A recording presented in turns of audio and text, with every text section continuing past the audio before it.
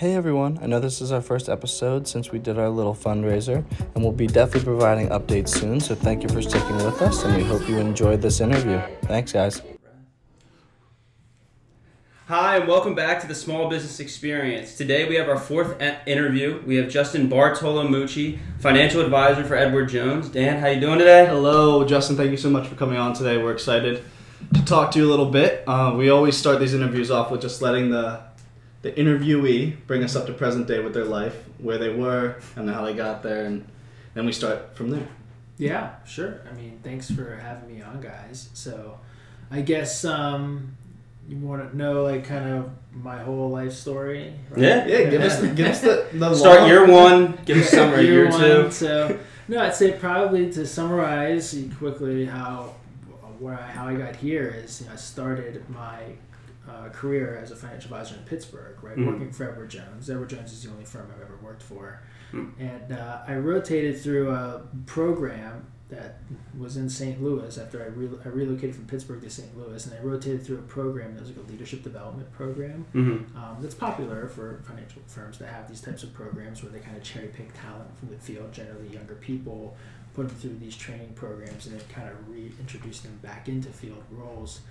And when I got reintroduced into my field role, which seems like yesterday, but it was actually around this time in 2010, I moved to Collegeville here, sight unseen. I'd never been to Collegeville before. Yeah. I knew that it was close to Philadelphia. Yeah. Right? And being from Pittsburgh, I'm like, okay, well, that's at least in the same state.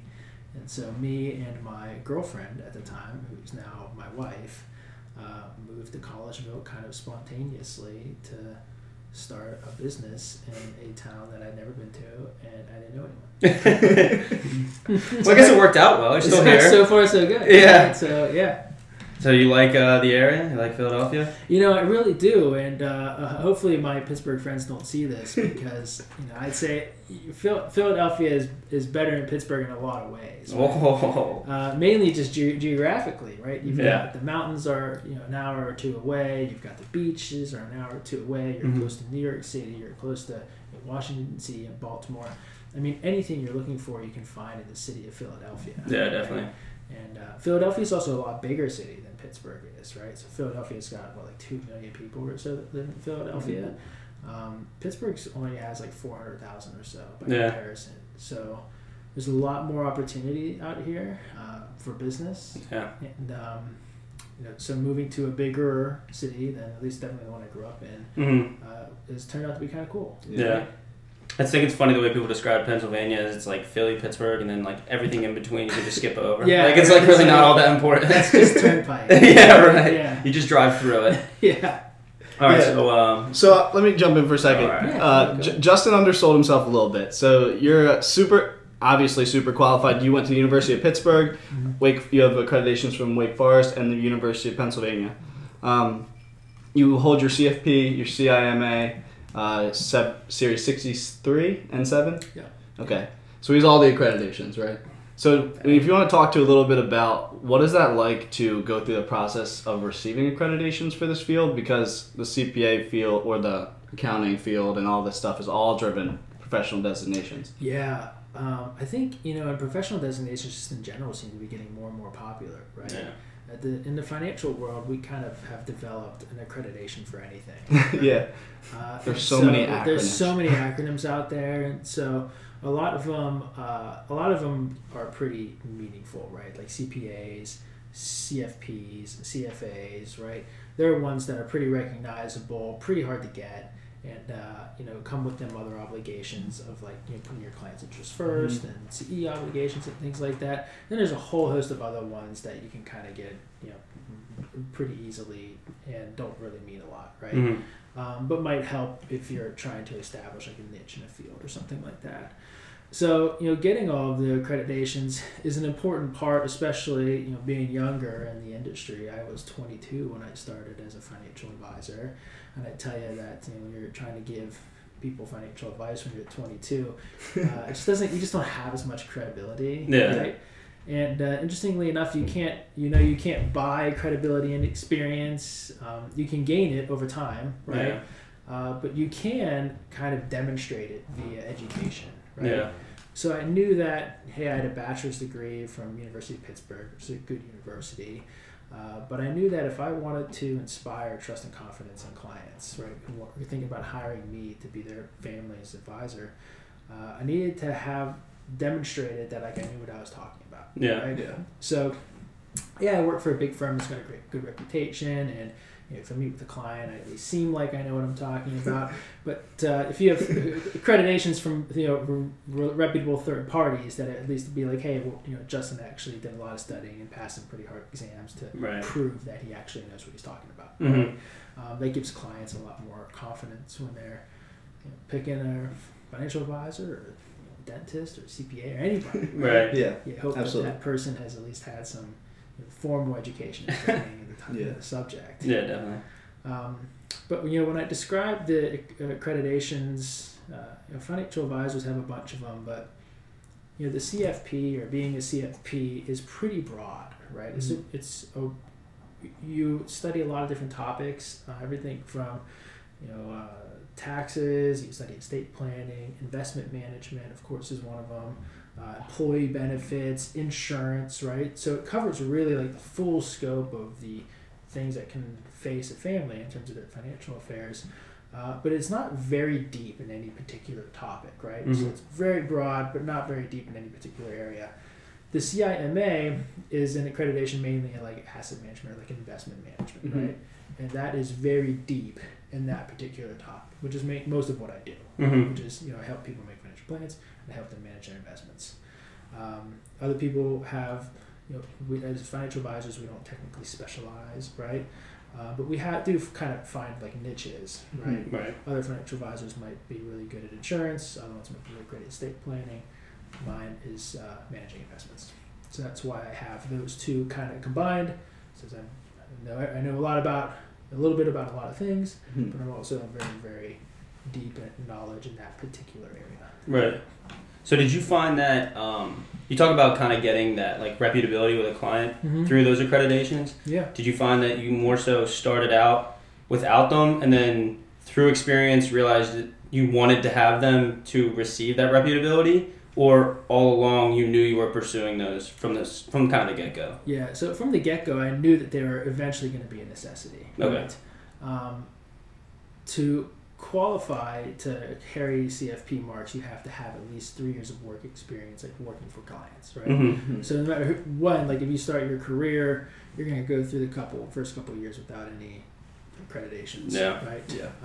That's definitely a little bit of an uphill climb, but once you can get the accreditations, that really goes a long way in just demonstrating your credibility and your trustworthiness, and mm-hmm. people tend to, if you're looking for a financial advisor and someone has a CFP and someone doesn't, even if you interview both, you're probably going to lean toward the one that has demonstrated more expertise, right? Right, it makes sense. Yeah. It's the same thing of like continuing education. It's a big in the professional fields, like the professional designation fields. So I guess we have a mix of people who are watching these videos mm-hmm. and listening on podcasts. Like some of them are people who are maybe looking for financial advisors, or other people are getting into a new career or like deciding they might want to become a financial advisor. Mm-hmm. So if you were talking to the second group of people, mm-hmm. What's the price to entry to become a financial advisor, or now they're saying financial professional? Mm-hmm. So what's that step in that process, if you could lead people who maybe are listening for that reason? Yeah. So I mean, if you're looking to break into the industry as a financial advisor, the barriers to entry are actually really low, right? You don't need to go to like law school, right, or get mm-hmm. some fancy degree. Technically, to get a Series 7 license, to be a broker dealer, or to have a Series 63 as like, or 65, I think they do now, as an investment advisor. Technically, you don't even have to have a college education, right? Okay. I mean, you could be high school educated and sit for and pass these exams, right? Mm-hmm. Now the exams are pretty tough, right? So I mean, you can't be not intelligent and pass them, right? Mm-hmm. But if you can pass the exams, and you can get licensed to do business as a financial advisor. And then comes the process of like every financial advisor effectively plugs into a bigger organization for resources. Mm-hmm. I plug into Edward Jones, but you can see there's a variety of companies out there. And usually you'll start with one of them, right? And you're talking about when you plug in, you're talking about the broker-dealer. Is that right? Yeah, so broker-dealer, custodian, right? Edward Jones is a broker-dealer and a custodian. A clearinghouse. Yeah. Okay. There's a lot of them out there. There's the Merrill Lynch's and Morgan Stanley's of the world, like the big wirehouses, Wells Fargo, and then there's smaller ones like Charles Schwab. Well, Charles Schwab is big, but they're popular in like different spaces. Charles Schwab, TD Ameritrade, they'll do custodians and the broker dealers, and there's a lot of people in the marketplace. But yeah, so once you get licensed, you have to be sponsored by a firm to get licensed. So it's really, you're going through the interview process, you're trying to figure out what firm is really kind of has the business model that fits you and the type of practice that you kind of envision running. And then, they're also looking too for candidates who they think are gonna be able to run a successful business in the future. It's for financial firms, financial advisors are kind of a big upfront investment, and they're generally not profitable for years down the road. Yeah. So the selection criteria is pretty tough to get through a lot of times, especially for a lot of the bigger firms who are paying you salary support and stuff like that. They're looking for people who are in it for the long haul. Yeah, who really are looking for that career.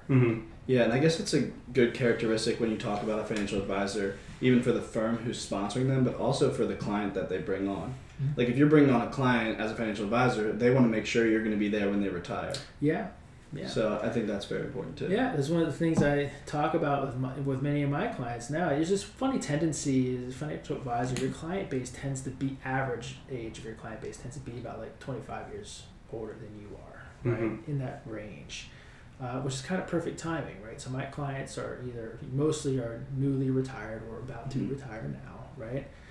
So I'll be their financial advisor for the rest of their life, likely, right? Because I have the whole rest of my career mostly to work, right? My financial advisor told me I gotta do this for like the next 25 or 30 years, so yeah, I'm gonna be around for a while. Well, yeah, I mean, and that's what clients want to hear because they don't like going through the process of interviewing people to be their financial advisor. It's not an easy process, and also segueing into like the trust that it takes to become one, you have to put a lot of that, like the designations and the years of experience and the training to become that trusted person for them. And once you find someone you trust, as long as they're doing a great job, you don't want to go search for someone else. Yeah, you're right. So that's definitely one of the hurdles of being a new person, right? But also one of the benefits of having been around for a little while, right? Is that financial clients or financial advisors tend to be pretty sticky. Because as you just mentioned, it's kind of a hassle to change. Yeah. Right, and also it's kind of a risk to change because you don't know what was the next person. What are they going to do? It's kind of it's sight unseen. So you're right. When you find something that works and you're satisfied with it, it's usually what you're sticking with. Yeah. We talk a little bit about before we started recording, but kind of the relationship you said between like for you and Edward Jones and yourself. So kind of like the advisor to the firm itself. Can you speak a little bit about that? Yeah. So you guys had that in like the list of questions you're going to ask me, and I thought about that one a lot because all financial advisors have kind of a complicated relationship with their employers, right? So on one side of the spectrum, there's the wirehouses, which is like Morgan Stanley, Merrill Lynch, Wells Fargo, right? And all the advisors who work for there are employees of those firms, right? And then all the other and those firms offer them like a lot of support, right? So it's really like on the spectrum of wherever a financial advisor chooses to kind of plug into that bigger entity, it's really going to dictate like how much support and resources those entities provide them, right?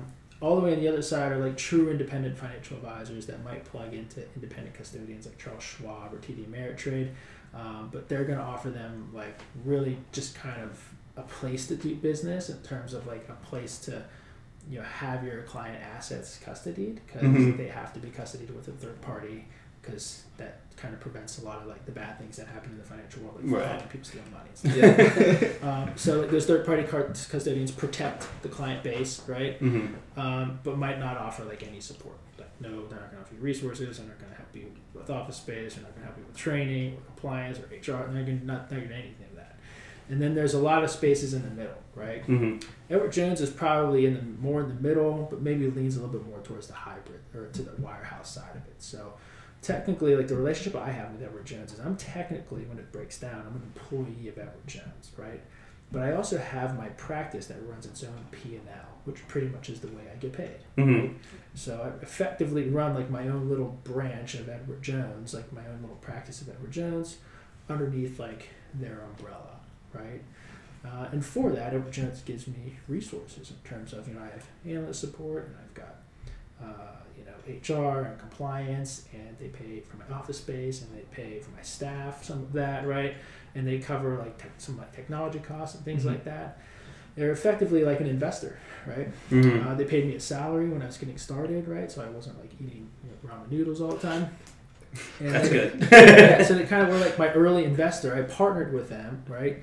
They had the money and resources, and I was willing to do the work, right? Gotcha. So we partnered up and together now. Down the road on my P&L, I share my profits, right, with Edward Jones. Effectively, it's like my partner, right? And so we split it, and that's pretty much how like my relationship with Edward Jones is, which is a little bit more unique than like I'm not quite an employee, but I'm also not quite self-employed either. Yeah, it's like a little bit of both. Yeah, which is kind of an interesting thing that exists in the financial industry. Yeah, so there's not a lot of oversight from an Edward Jones perspective.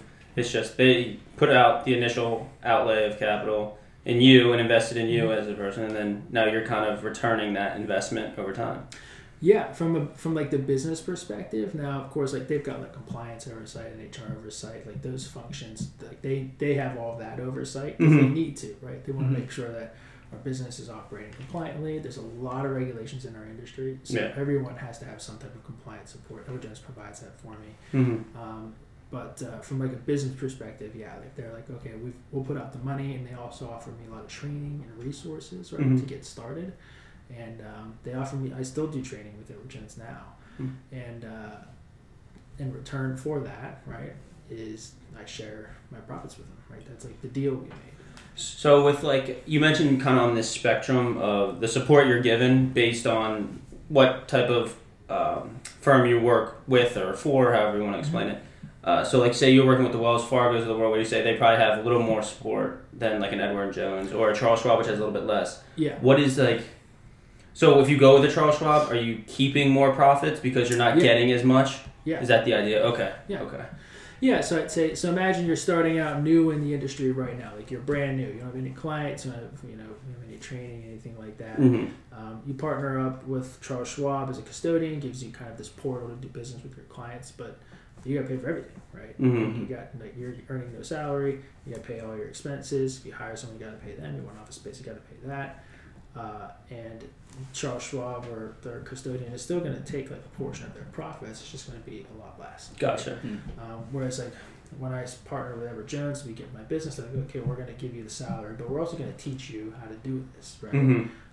It's kind of like a franchise almost. In a way, I was going to say, right? it's sort of the. I mean, obviously it's a lot more sophisticated, but kind of like the McDonald's model almost. Yeah, right. And so they're going to help you get started and then support you so that you become a profitable entity, right? And then they want me to be as successful as I can be, right? Because of course we share in the profits. Yeah. Right? So they have a very significant vested interest in that. Yeah. But technically, I do fall as an employee, right? Edward Jones is a partnership. I'm a limited partner of the firm, but all the employees of Edward Jones, partners and limited partners, or regular associates, we're all technically employees of the company, but we run like our own little businesses inside of it. Yeah. So as you talk about running that small business, when you are bringing in assistants or maybe people to help you out, how do you manage that? Like that's all under your control, right? You're bringing in people. So can you speak a little bit about how running that small business within this bigger company works? Yeah. So I've got, because you got some great people working for you. We've met them. Yeah, They're really nice people. Yeah. So I've got my primary assistant, who's Colin, who's been with me for 8 years now, I think, or maybe 9. He just celebrates their 9-year anniversary.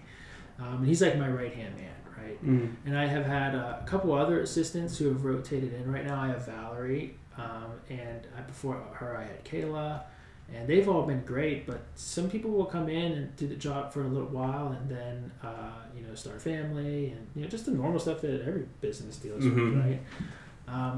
But yeah, it's tough because, when you're hiring, especially in a small business with a client base, you got to be pretty selective about the people that you hire. Absolutely. Right? Because, you're introducing them to your client base. Your clients not only trust me to be their financial advisor, but they also trust me to supervise and lead all the people who work on my little team too, right?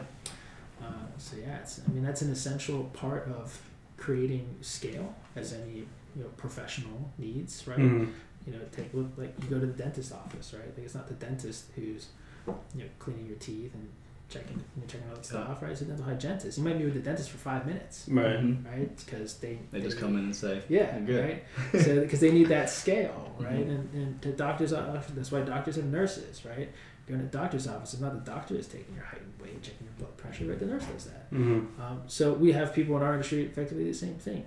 Other industries have paralegals, right? And like for lawyers, we have paraplanners. That's kind of like what Colin does, right? But he's pretty much like my support person, and Valerie does that too.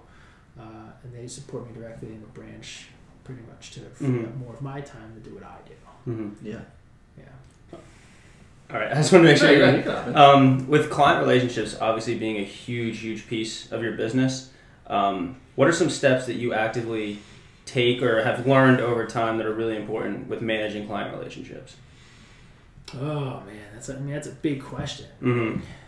Where do you start?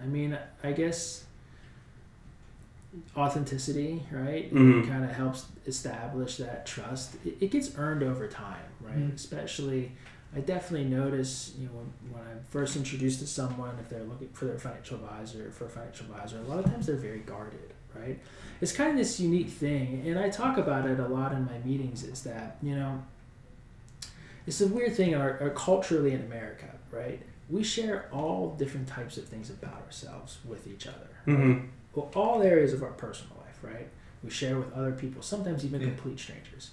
But we don't ever really talk about money. In fact, we probably don't really talk about money with your closest family and friends. Right?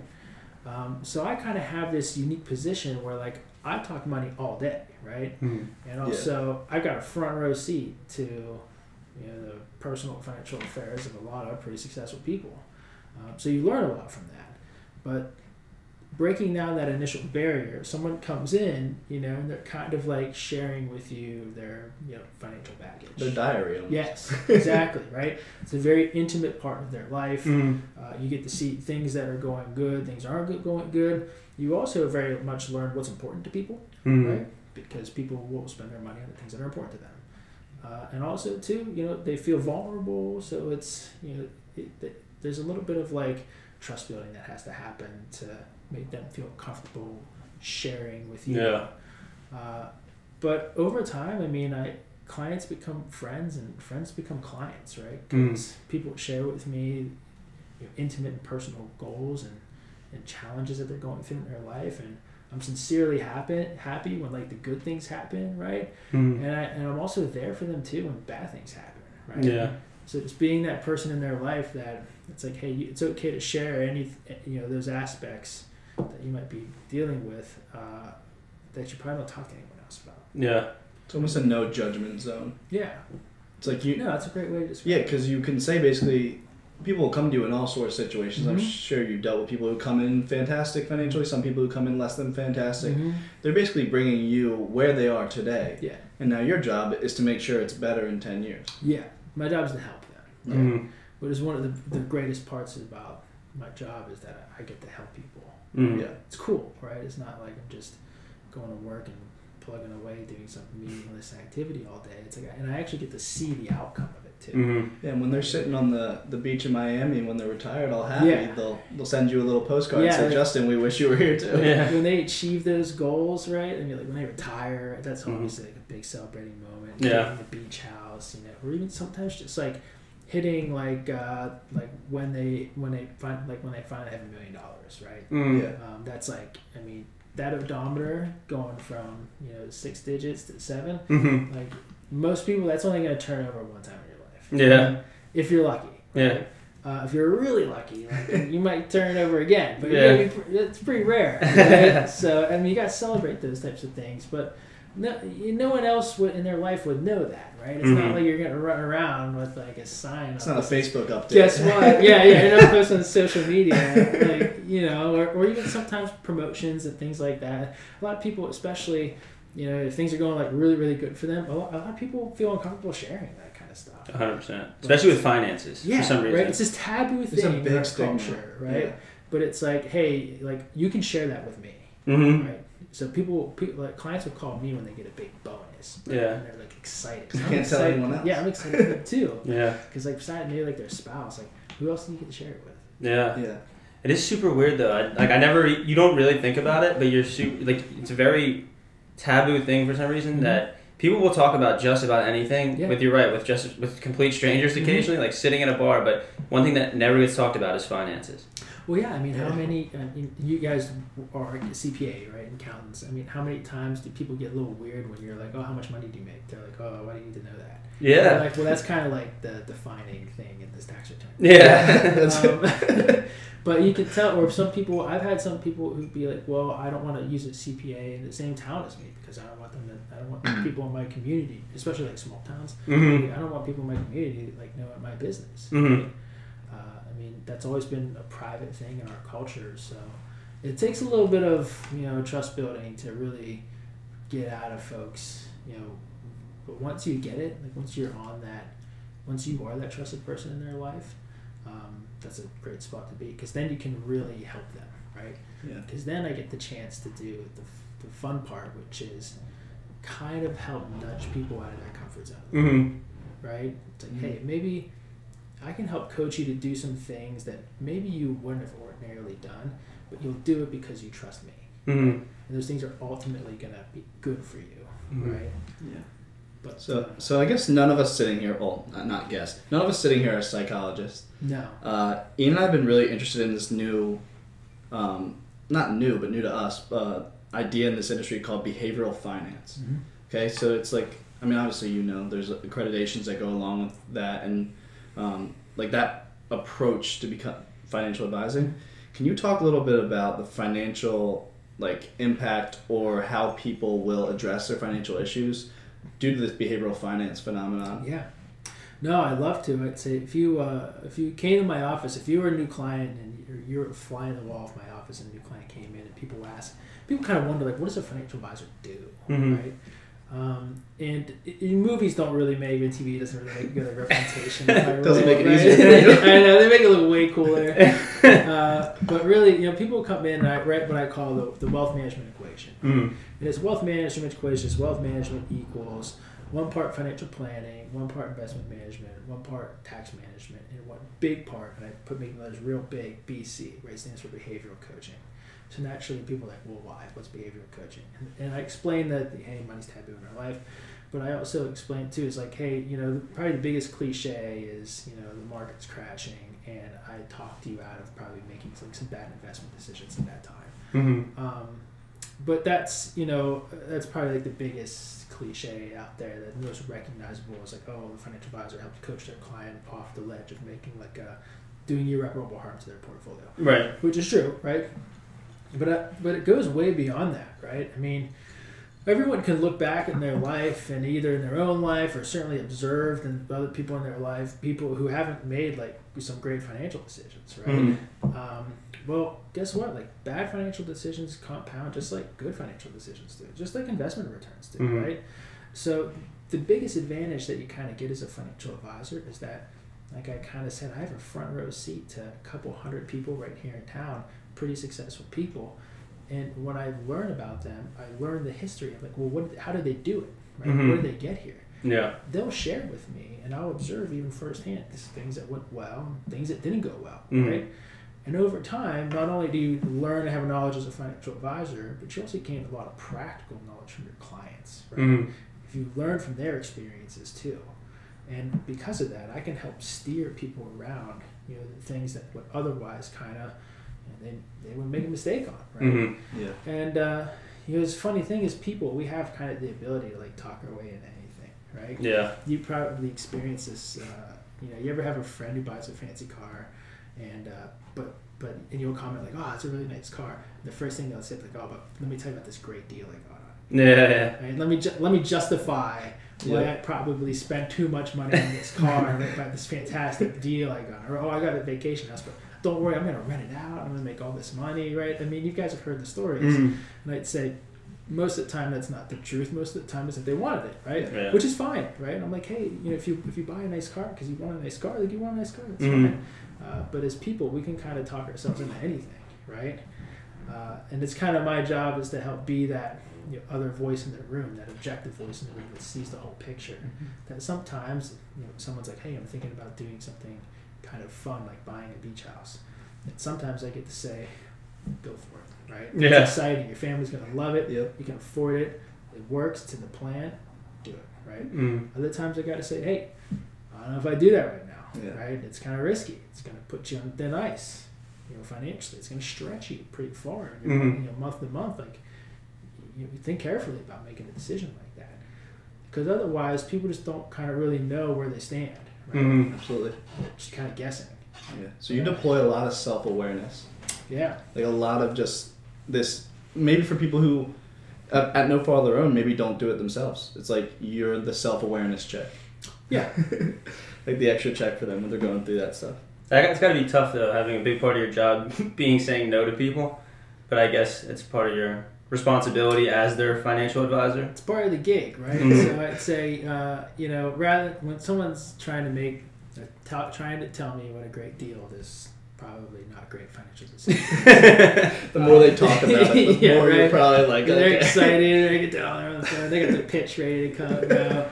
And a lot of times, you know, I'll start asking some questions because I want to learn more, right? But also, too, if I'm you know, doing some of the math and I'm measuring that, like, hey, maybe this isn't really the right direction, I'll start to just highlight some of the risks, right? Just like, hey, you know, that's I noticed if I combine this with your current mortgage, you're paying like 50% of your income just on these two mortgages. It doesn't leave a lot of money for other stuff, right? And, you know, have you thought about that? Or what, you know, I know that you know, maybe their spouse has like a side gig and they're making some income, and I'm like, hey, I know that's good right now, but like, what if that dries up, right?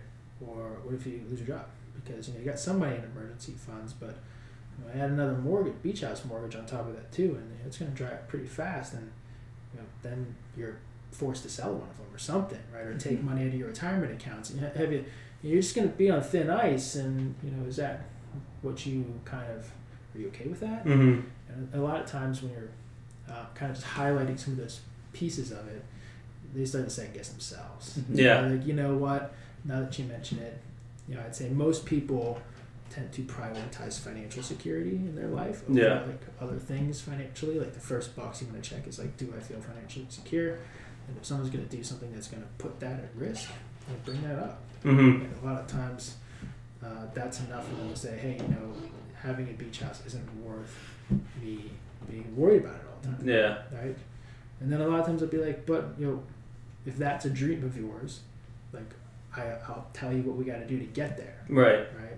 But it's not something that you probably is just spontaneous commitment like that. A lot of times people, you know, Brett mentioned the beach house thing because it's something that happens. People will go to the beach and they get excited, right? Yeah. And then they meet these realtors or like that. Oh, they're building this new condo over here. Of course, and they've always got a great pitch. And it's got a great deal, and like, can you envision yourself there? And you're like, we just had this fantastic week here.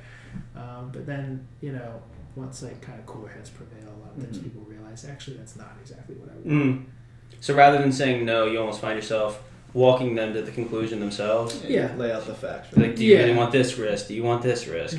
That kind of allows them to tell themselves. Yeah, I mean, the bottom line is that I'm just there to help them, right? And but it's their money, right? So they get to decide. It's super helpful when clients are proactive. Yes. But I mean, we have clients and you have clients that are reactive, and they made this, and now they're like, Justin, fix it. Yeah. Yeah. Right? Because we have those people come in every year with a tax problem that we probably could have solved during the year with some tax planning and some whatever, but then we have those clients who don't want to call ahead. Yeah. And we still do our absolute best as much as we can, but there's definitely a difference between proactive and reactive clients and how you deal with them. Yeah, I mean, people will have called me before, but like, oh, I just retired and I need a financial advisor, and I'm like, well, I really hope this works out. Right? I hope the last guy did good. Yeah, right. Wow. So that's really funny. Yeah. So when you catch yourself in some of these situations where people are asking for more than maybe they can really afford, or asking you to do too much, how do you like manage basically saying like, I can't help you achieve that goal? Like there has to be scenarios where people are like, I want this. It's like with what's going on right now, we can't really attain that. I'd say financial planning software is great in that way that, all financial planning software is just like a really big algebra problem. Right? Mm-hmm. It's big and it's complicated, but it's solvable, and thank goodness there's software out there that can help us. I was going to say, I was never very good at algebra. I know, right? But so when you show people like, okay, this is the outcome that you're looking for. Maybe it's retire really early, right? Oh, I'm going to retire when I'm 55. It's like, okay, well, then like these are the savings commitments that you'd have to make today. And they're like, whoa, that's crazy. And it's like, okay, well, there's only really a few variables that we can adjust here. Yeah. We could take more risk and maybe earn more money. You can save more money, or you can spend less money, or you could die earlier. Right. Most people, these are your choices. Yeah, most people don't choose the last one. In my experience, people go to some pretty extraordinary lengths to prolong their lives. So take that one off the table. You guys save more, spend less in retirement, or earn more. Yeah. And naturally, people a lot of times gravitate to the earn more because that's the one that hurts the least, right? Yeah. But it's like, hey, listen, I can't make stock markets do better than they do, right? Yeah. So, as with any model, you start monkeying around with the assumptions. I mean, I can say, okay, yeah, our investment returns are going to be great all the time, and inflation's going to be zero, and the government's you're not going to have to pay any taxes on this money. It's going to be great. Yeah, right. And it looks fantastic, great. Yeah. You're going to retire at 55, but that's why you have to have qualified professionals who be like, hey, listen, like we can massage these assumptions, but eventually we're going to get to a point where this is not realistic. Yeah. Mm-hmm. So the joke that I make a lot of times is like, hey, if you're going to work with me, I need your financial plan to work, right? Mm-hmm. Because if it doesn't, then like you're going to have to move in with me, and that's going to be awkward. And then people kind of laugh at that, but part of it's like, hey, listen, that's the truth, because like, if it says you're going to run out of money when you're 70, what are we going to do? Yeah. Because I got to make it work. Mm-hmm. So.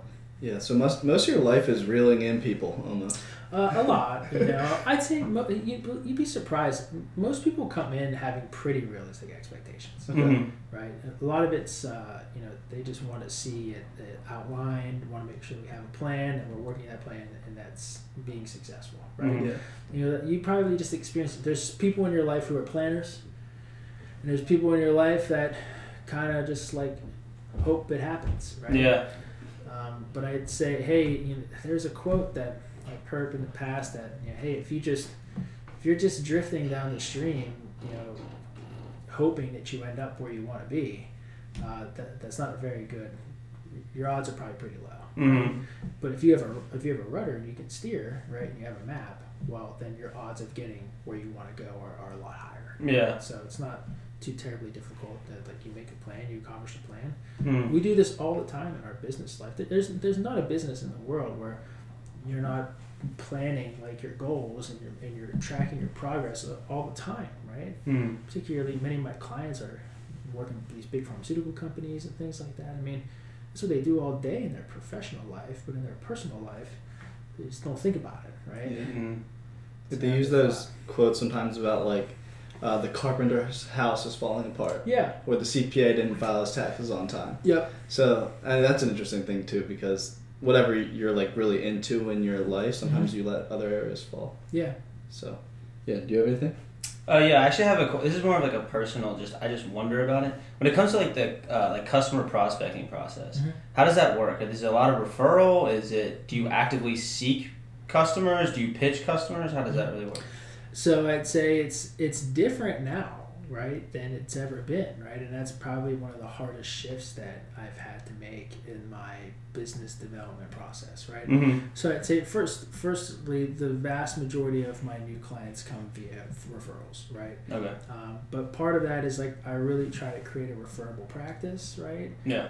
And I especially the clients who I like, because like birds of a feather flock together. I let them know that I'd be thrilled to help one of their family or friends if that ever came up. No pressure, but kind of just at least let them know like, hey, I'm taking new clients, right? Because sometimes people be like, oh, I didn't even think you were taking new clients, right? Yeah. But then in the past, I would do a lot of business development like during social events, right? Clients would invite me to their Christmas party, or I'd host like a wine tasting, or even just take a client's getting ready to retire, has a birthday, I'd take them to lunch and say, hey, invite a few of your friends, right? Because people talk, right? We didn't get invited to the wine tasting. Yeah, sorry. Must not have enough. I gotta check my invitation.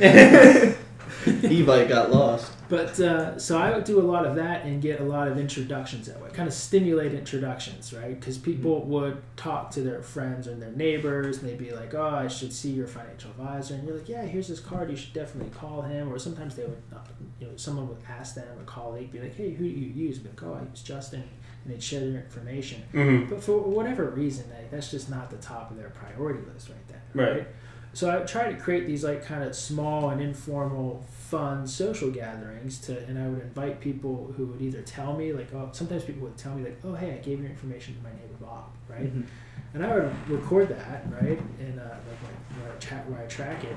And then if I was hosting an event that I knew my client liked, maybe it was golf or something like that, I'd be like, oh, we're gonna do this, golf clinic, and hey, tell you what, why don't you invite your neighbor Bob, right? Because your neighbor Bob, I know that you mentioned him to me.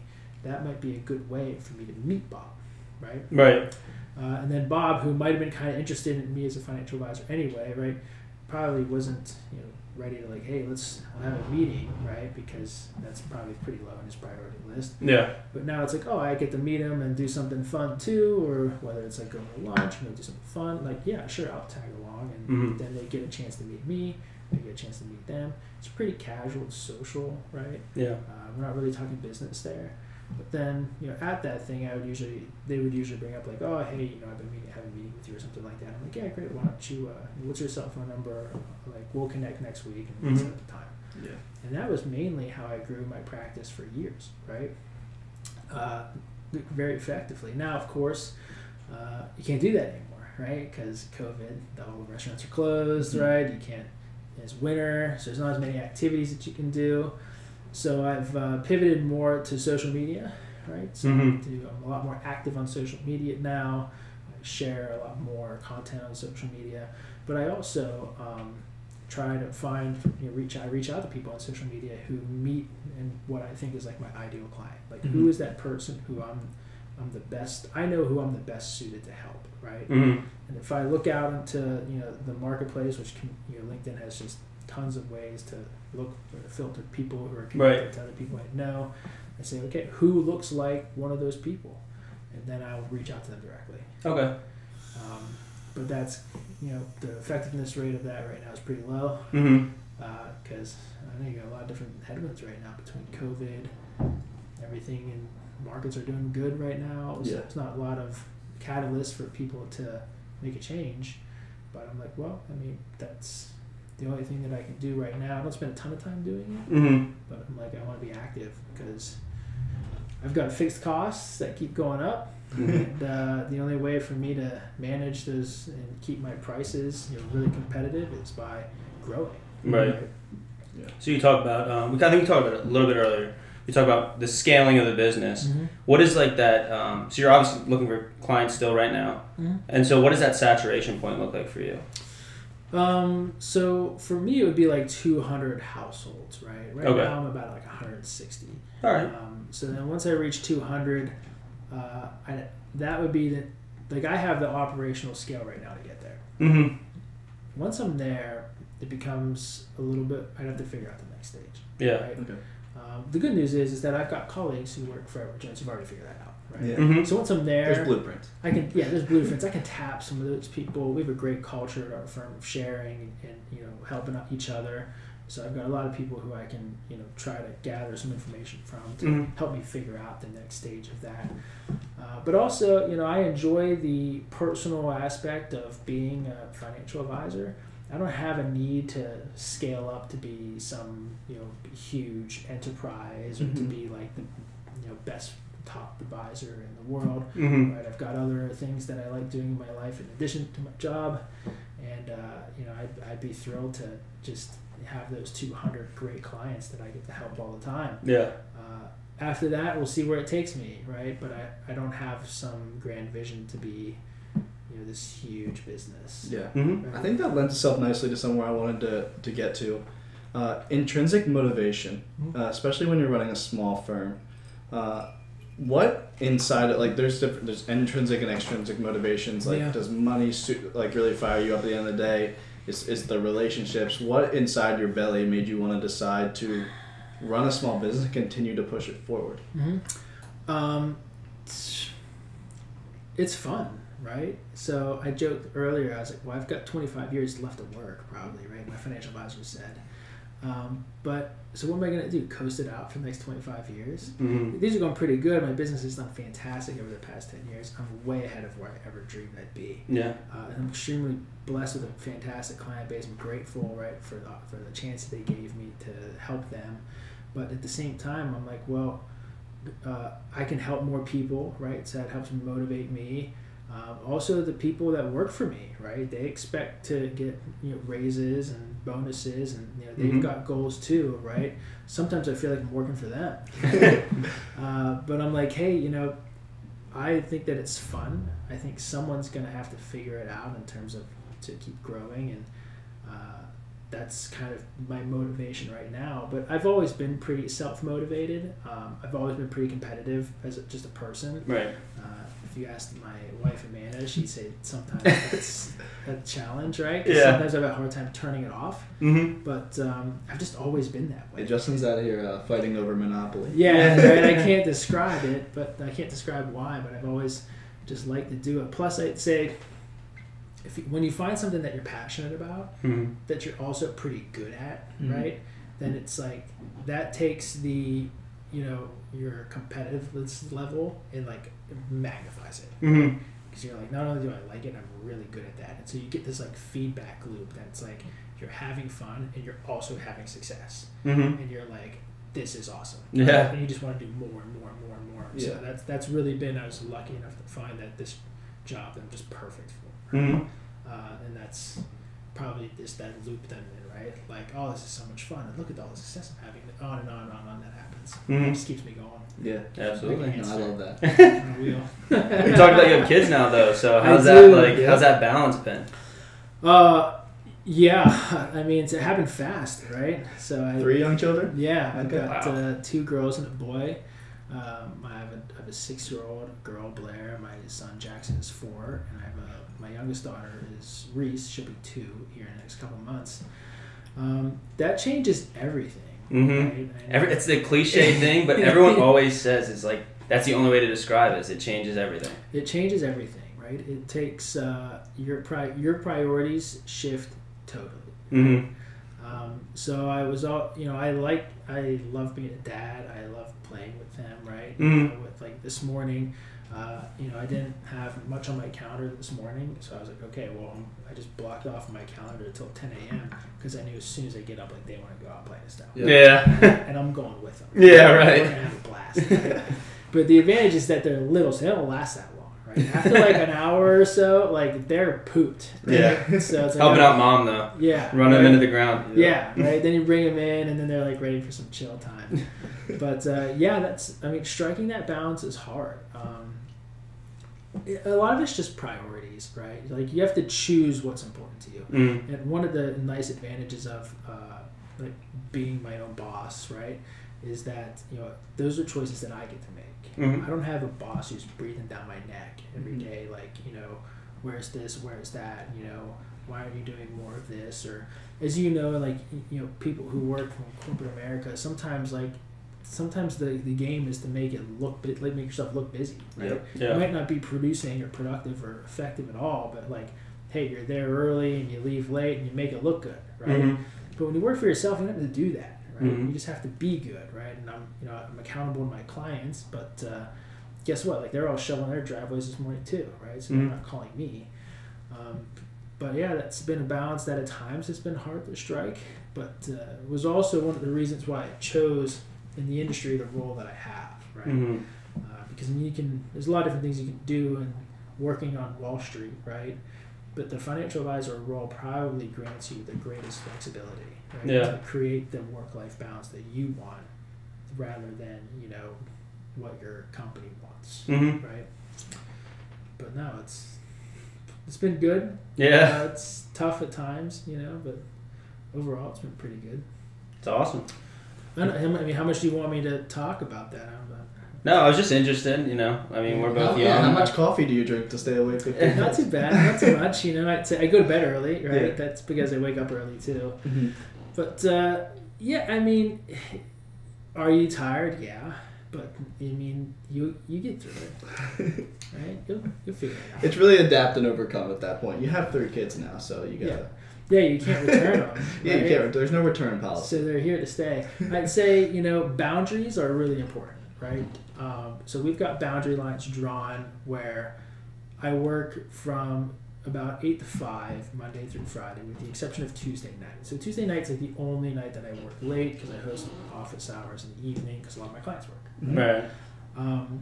And so it's pretty rare if I work another evening in addition to that, or sometimes I'll trade a Tuesday for a Thursday to accommodate a client or maybe something else is going on. Mm-hmm. But those are pretty much the boundary lines that have been drawn between me and my wife, right? Where it's like, okay, everything that I need to get done that falls in the world of work, these are the boundary lines that's earmarked for. Mm-hmm. And anything outside of that would require us to have a conversation about, right?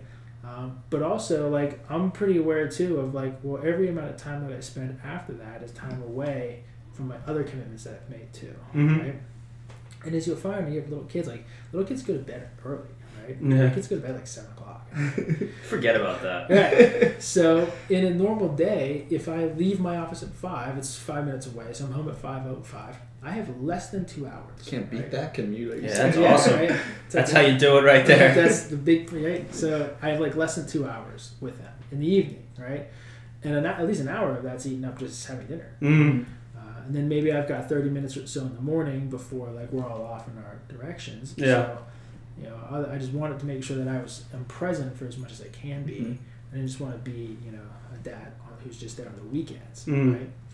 So that was always something that's important to me, but you have to be intentional about it. 'Cause, Right. things just kind of keep creeping in, right? It's easy to push out that time. It's a little more flexible, but Yeah. maybe not what you should be doing. Yeah. Yeah, and it's hard, right? Especially when you have babies and they're unhappy, right? It's so you go from your work day where you're tired, and then you go home, and I start pretty much my other full-time job, which Right. is being a dad and husband, right? Mm-hmm. So you have to kind of some days you got to kind of dig deep to be all right, I'm exhausted. When I go home, I gotta Yeah. give myself a little pep talk in the garage. Yeah. Come on. Right before he walks Yeah. through the door, he kicks Yeah. off his shoes. I'm you got this.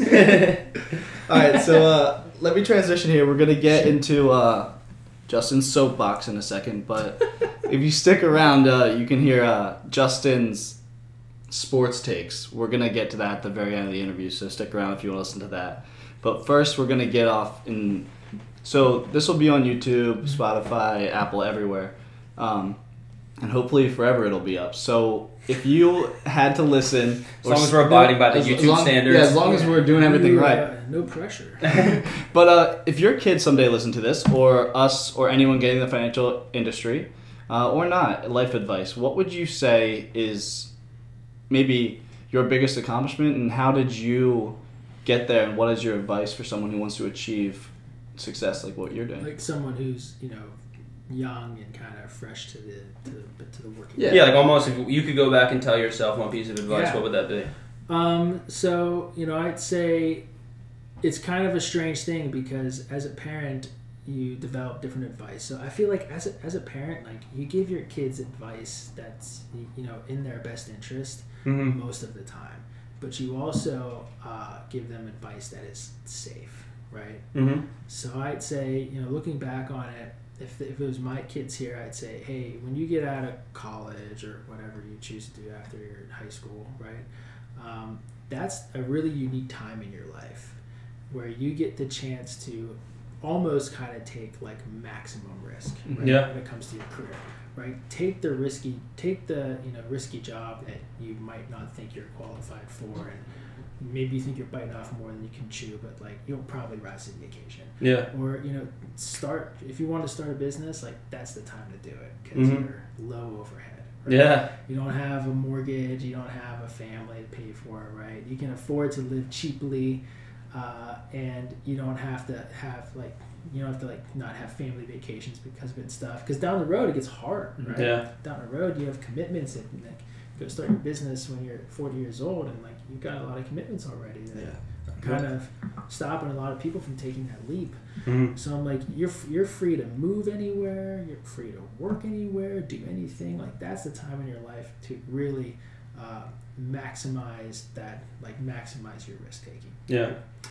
Because if it doesn't work out, there's always going to be jobs in corporate America, right, for you to do.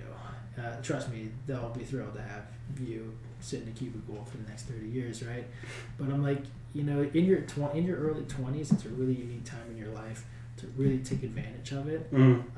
But I'd also say, like, as much as I would nudge that person to be like, go after it, I'd be like, try to make sure you have that wrapped up like by the time you're 30.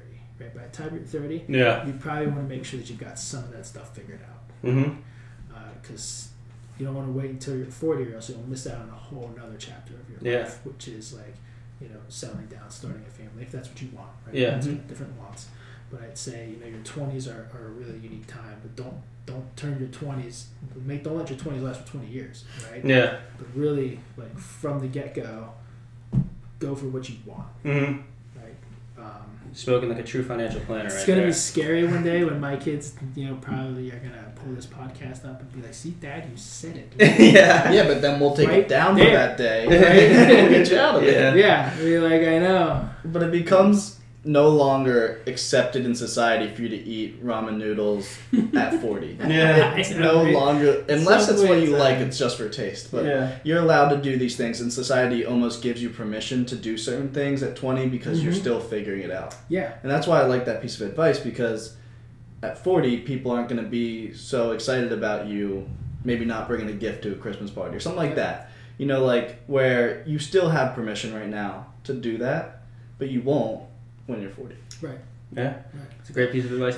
If it comes to being a financial advisor, I'd say, hey, I encourage anybody that this is a fantastic career to get into, particularly when you're young. And I feel like a lot of times my job gets overlooked, right? Because there's like other cooler jobs out there, right? Your financial advisor just doesn't have like the sizzle people are looking for. But I'm like, there's really a lot more than meets the eye. Right? You get to kind of you're professional, but you run your own business, right? You get to work directly with clients, and you get this, create this, this balanced lifestyle too, right? To pursue the other things in your life that you like, but still, I don't think it's a very well kept secret. Like successful financial advisors can do pretty well financially too. Yeah. So I'd say, hey, we need more young, talented people in our industry. If you take a look at most financial advisors, they don't look like me, right? Yeah. Most of them are a lot older than me. And don't they say the average age of a financial advisor right now is 55? Totally, right? Wow. We've got a huge... It's the average age. We've got a huge industry issue where we've got a lot of financial advisors who are at or over retirement age. And we don't have people to replace them. Yeah, that's crazy. Which is also, for anyone listening, is a great opportunity for a young person to come in and be that, succession plan. Right? Yeah. It's it's a tough match to figure that out, but there's a lot of opportunity for that now. It's going to be even more in the future. Yeah, absolutely. I just have a quick question we've been asking a lot of the people that have come on is, and you kind of expanded on this a little bit earlier, but how has this COVID situation affected your business? Maybe outside the networking piece that you mentioned earlier, but is there any other aspects that have been like really affected, or? I'd say early on it was kind of crazy, right? Because when everything was exploding, right? It's funny enough, I was in New York City last weekend in February, right? Pretty much almost right before New York City shut down for an investor conference, right? Okay. And there was a guy there who was like a PhD who covered China, right? And his whole hour-long presentation was about the virus. And the summary of it was pretty much this Wuhan flu thing, because they're calling it back now. This Wuhan flu thing, don't worry about it. It's over. It's gone. China's got this lockdown. The chart after chart, presentation after presentation of how this is a non-issue. Don't worry about it. Wow. Everyone's moving on. It couldn't have been more wrong. Couldn't have been more wrong. Wham, right? Because that guy is not invited back next even year. the smartest people in the room sometimes might call it wrong, right? Wow. But so then Jeez. we get back and they shut everything down, and of course stock markets plummet. Mm-hmm. And people are, I've done a lot of coaching of my clients to expect this, right? But every time it happens, it's unprecedented, right? Mm-hmm. Because if Black swan events. Yeah, you, right. You taught me that term. Black swan events. Every time it happens, a black swan event.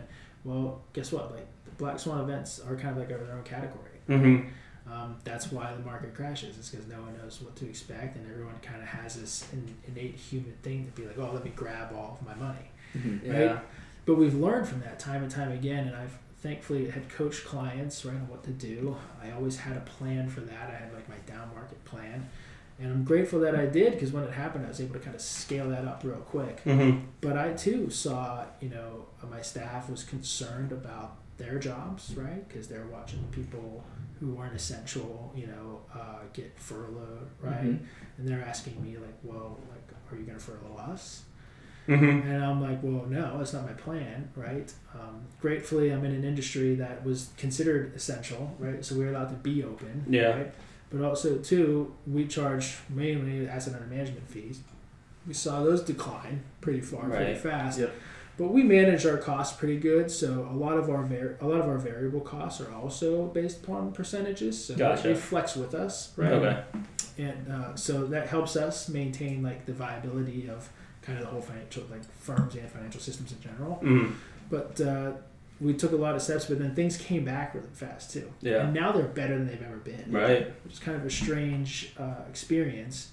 But the hardest thing has probably just been the figure it out mentality that you have to adopt when it's like, okay, now everything's got to be done virtual. Now the way that you've been doing everything now is different. Mm-hmm.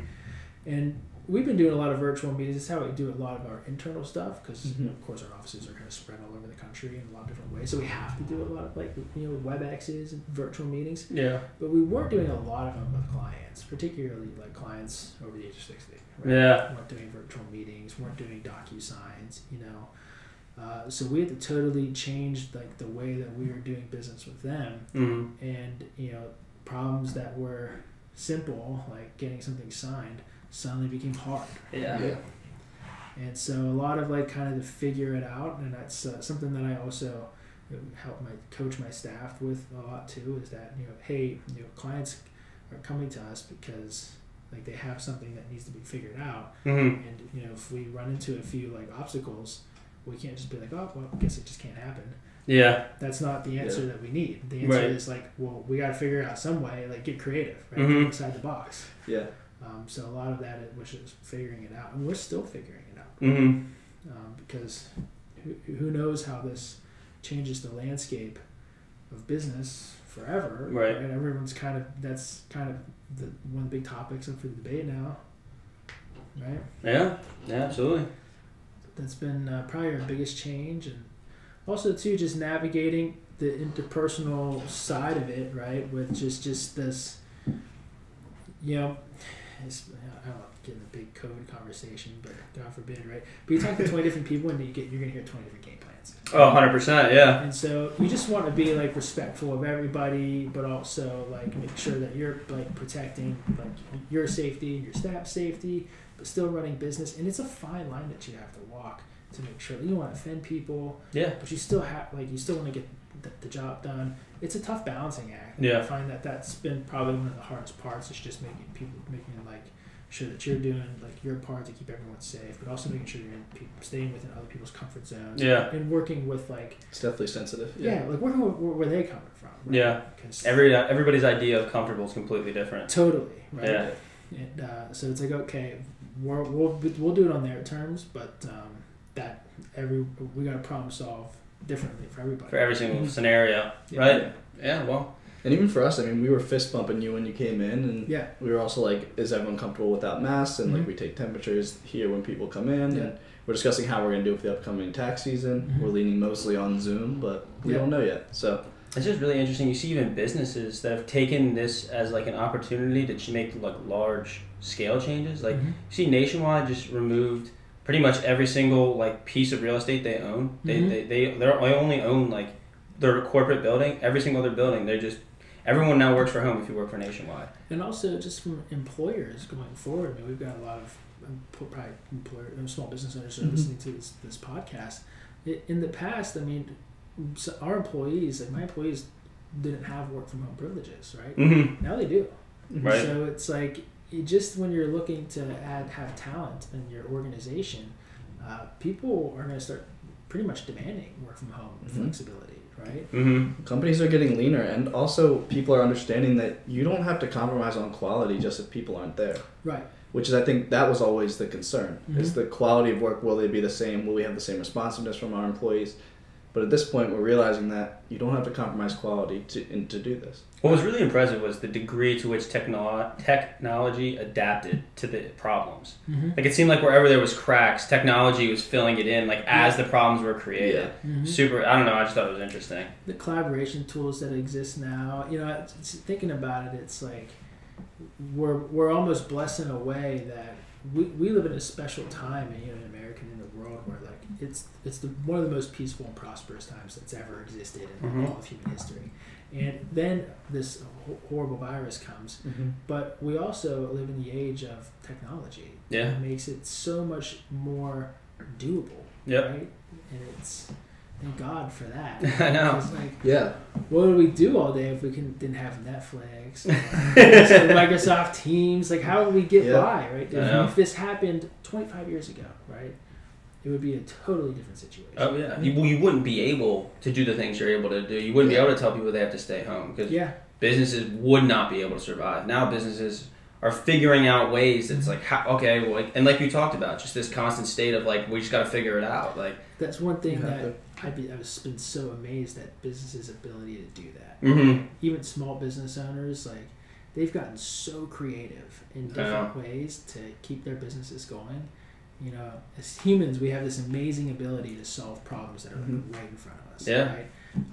But we're also like particularly bad at solving problems that are like 5 or even 10 years down the road. Right? That's why we need financial advisors. I need a financial advisor like Justin. He just sold it. Perfect. All right, Justin, lay it on us. I think I might have deduced what. I think I figured it out. I think I might have deduced, and I don't think we're going to be very happy. But you want to talk about football or all sports? Any sport. What are your beliefs here, Justin? And are we going to end the podcast early, or are we going to have a full talk about it? I don't know. I mean, it depends on how far we get. I'd say where my allegiances lie is pretty strictly with the Steelers and the Penguins, right? So it's. I mean, you can take the boy from Pittsburgh, but you can not take in Pittsburgh. But Steelers, I mean, I don't mind the Eagles. I have a friendly relationship with the Eagles. My kids actually like the Eagles too, right? Because all their friends like the Eagles. There we go. So we got to get like comfortable with that, right? But I will not be a Flyer fan under any circumstances. There's a hard line there. Hard line in the sand. But you guys do have a basketball team, which is pretty cool, right? Yep. We don't have a basketball team, and I've definitely gotten more interested in that sport. I like the Phillies too. I don't mind the Phillies. The Pirates have always been kind of a underwhelming sports franchise. This is where I always get at Pittsburgh sports fans because you always hear their Steelers and their Penguins. Yep. And then it's like, what about the Pirates? It's like the Pirates were like a minor league team like in Pittsburgh. They're like, well, the Pirates, it's not. Who cares? The nice part about the Pirates is that it's a cheap night out, right? I mean, you get a ticket. The stadium's awesome, right? But you get a ticket to a Pirate game for like $12, right? You know what I always think Pittsburgh's done well is they kept all their color schemes the same across their teams. Yeah. I think every city should do that. The black and gold. Yeah, that's how it should always work. I don't understand. I mean, it's great. You got all the whole color scheme for the city and everything. It's the sports teams. Mm-hmm. I wish Philly did that. Like, you got the midnight green and the black with the Eagles, and then the Flyers are go orange and white. Yeah. And it's like, let's get something like same across there. I don't know if that was like by accident with Pittsburgh. I don't think it was. I don't know. I mean, it's interesting that you say it because if you go to Pittsburgh, and one of the always the fun part when we're traveling home is as soon as you get to like Somerset, right? You start seeing people with Steeler gear on, or just black and gold in general. Because like you said, it could be any team, but all the colors are black and gold. Right. You start seeing black and gold at like the Turnpike rest stops, and then if you're in a city in Pittsburgh, especially if it's like a game day, it's like everyone's wearing black gold. It's everywhere. Yeah. Right? So like that's kind of one of the cool features of. Oh my gosh! So I grew up hating the Penguins. Yeah. I grew up hating Sidney Crosby. The highlight of my Steelers fandom was when Mike Richards opened up that playoff game, scored the goal, and then fought Sidney Crosby like 3 minutes into the game. Yeah. Got like the Gordie Howe within like 5 minutes of the game. Yeah. I mean, I think every hockey fan probably grew up hating Sidney Crosby though. So like, I don't think that's like particularly. We traded a decent amount of players though. Like some of our great players, like Jaromir Jagr came to play for you guys. Yeah, we got him so washed though. He was like 40. That was still insane. You had him and Lemieux at the same time. We had one of our Maxine Talbot, right, who was one of my favorite players. And it was my favorite players because in that one playoff game where we ended up beating you guys had us on the ropes, right? Maxine Talbot started a fight with one of your guys and got the crap kicked out of him. Right? Maxine Talbot got the crap kicked out of him? Yeah. He was always a good fighter too. That's he's surprising. Scrappy guy, but he's not very big. Yeah. Right? So when he picked that fight and the guy engaged and like Maxine Talbot just went crazy, right? Yeah. Even though he still lost. As they were kicking him out, he was like waving to all the Flyers fans, like booing him. Yeah. But that turned the whole energy of the game around. Sometimes that's how you do it, though. He ended up winning. That's what like those like scrappy guys do. I like Talbot too. He wouldn't play for you guys. Too. Yeah, he always he stretches the rules a little bit though. Yeah. He like if the team's down, like he'll run somebody through the boards. That's a Maxine Talbot move. I didn't like Chris Letang. Oh, he's one of my favorites too. Yeah. Oh, he's a great goal scorer for a defenseman, but I hated him too. But yeah, Crosby and Malkin were the guys that just always got under my skin. I mean, obviously, though, the guys putting the puck in the net. Exactly. Right? That's why I don't like him. I mean, I might bleep this part out, but my favorite player growing up, regardless of any team, well, one of my favorite players, was Troy Polamalu. I loved him. I don't know what it... Really? The way he was able to predict plays, like, you know that play, like, everyone can see it in their head right now if you're a football fan. Like, you saw him jump over that line. That was, like, his move? Like, you can, like, just the way he played the game I thought was amazing. I loved watching him play, although I didn't like the Steelers. Maybe it was his hair, Justin, I don't know what to tell you. He's also a really good guy, too, yeah. Right? So he's also a really good person. So everyone in the city really loved Troy. He was very generous, right? He was always, like, doing stuff for kids. And he was just a generally nice guy. Yeah. Right? Which is nice. I mean, we went through a run in Pittsburgh just a year or two ago where we had some people who weren't really that great guys. Yeah. So, we definitely, it's better to have like James Harrison is a demon. That guy is the human embodiment of a demon. That guy is insane. Yeah. I couldn't imagine being on a field with him where he could inflict bodily harm on me. I wouldn't even touch the football. You ever see the videos of him working out? Unbelievable. They're like crazy. He's like picking up a car. Yeah. He's a freak. It's like, for what reason are you going to pick up this He's car? like 50, and he's like bench pressing like 400 pounds. I know. He's an He animal. retired and he came back. Yeah, still taking people's heads off. There's a video I'll show you maybe after this where someone ran on the field and was like a spectator was like celebrating on the field. And James Harrison just picked him up and bodies him. You can imagine looking up and seeing James Harrison. He's just airborne. Yeah. You couldn't pay me to get hit by James Harrison. I know, right? That'd be paying you to die. Yeah, you wouldn't want to do that. But Polamalu, I always liked him as a guy. Yeah. But the only reason I didn't love him was because it was always the debate of who the best safety in football was, and it was always like him, Dawkins, Ed Reed. Yeah. And it was like I'm always going to say Dawkins, and so it was like always that like contest, and especially with him being in state.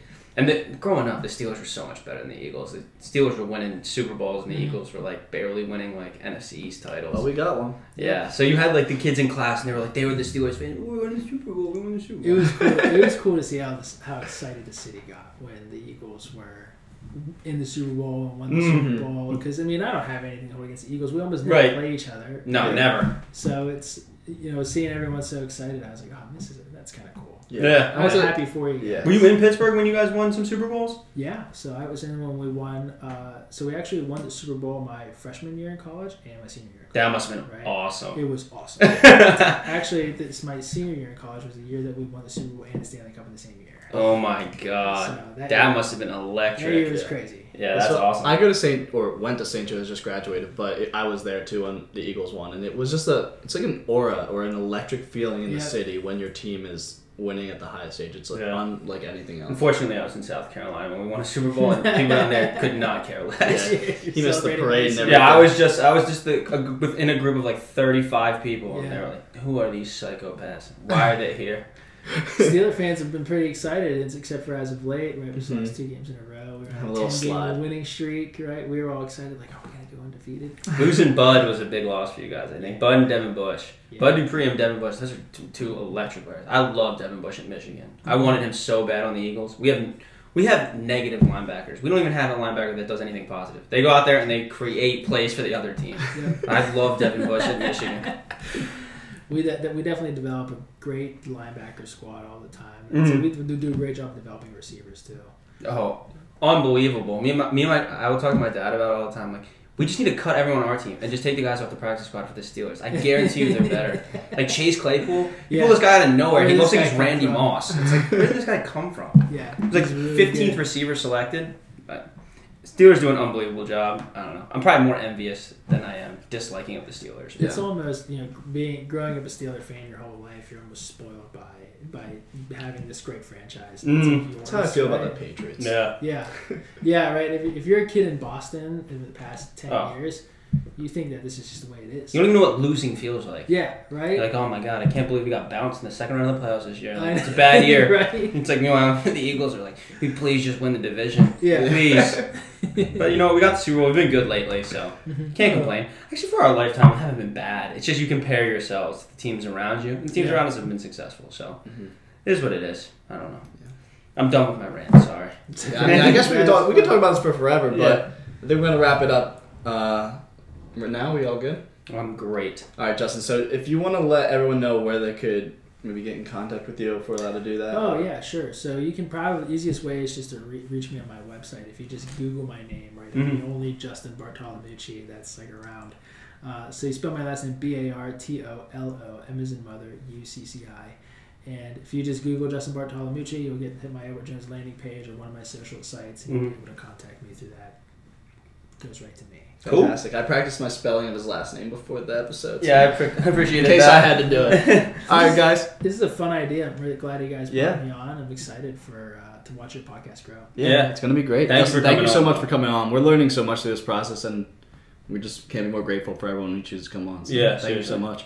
You want to wrap it up for us? Yeah, sure. Justin, thank you for your time. We know you're a busy guy. Got 160 clients to worry about. Hopefully 200 here soon. You can reach us at The Small Business Experience. That's LinkedIn, Twitter, Instagram. You can find us on Spotify, Apple Music, pretty much anywhere you could listen to anything. That's Justin Bartolomucci, Dan Trout. See you later, guys. See you later. Thanks for watching. Bye.